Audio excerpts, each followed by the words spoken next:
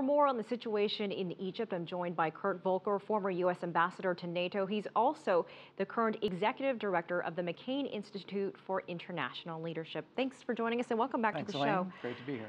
Kurt, my first question to you is Egypt out of control? I think it's teetering on the edge right now. I think that's why the military intervened, and they're trying to gain control. But of course, the military's own action is now prompting this kind of counter-reaction from the Muslim Brotherhood and the Islamists, and we're seeing fighting in the streets. So what do you think it will take for things to calm down? Because it seems like the military is hurting more than doing good. Well, yeah, I'm not so sure about that.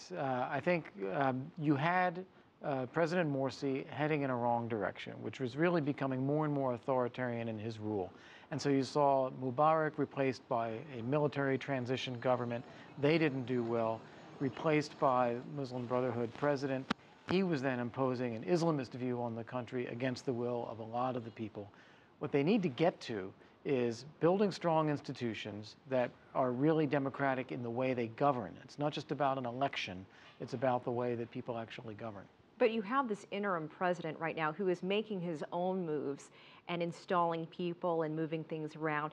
Is that still the right direction towards a Western-style democracy of what we think democracy is? No, I mean, here's the way to think of it. They were heading in a wrong direction and the military stopped it. The military has made commitments about what it will now do, putting a civilian in charge rather than ruling directly as the military and giving a path towards new elections and building institutions again. If they keep to that word, then there is some hope here.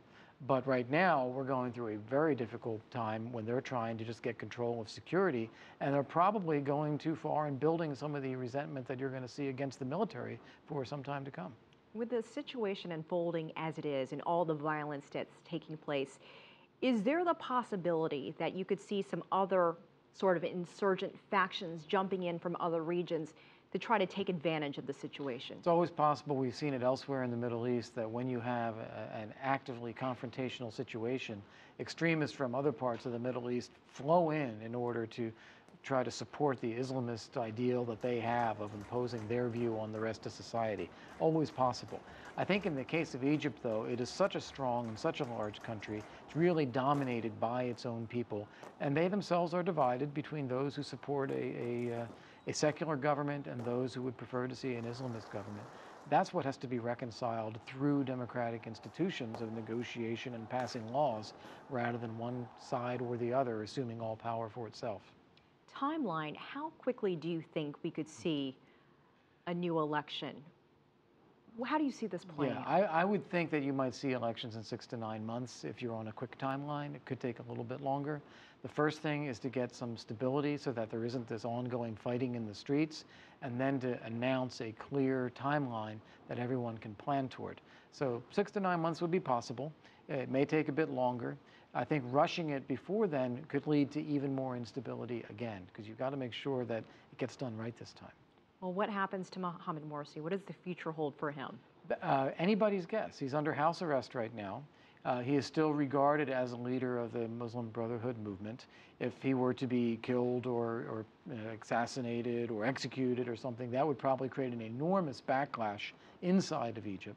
So I think he'll remain under some kind of house arrest for the time being. That itself makes him a symbol of a resistance. And you're going to see this continuing contest between the military and the Muslim Brotherhood.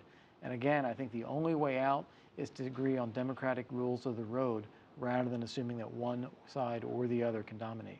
All right, Kurt Volker, we appreciate your time and your insight. Thanks for joining us on the show. Pleasure. Thanks.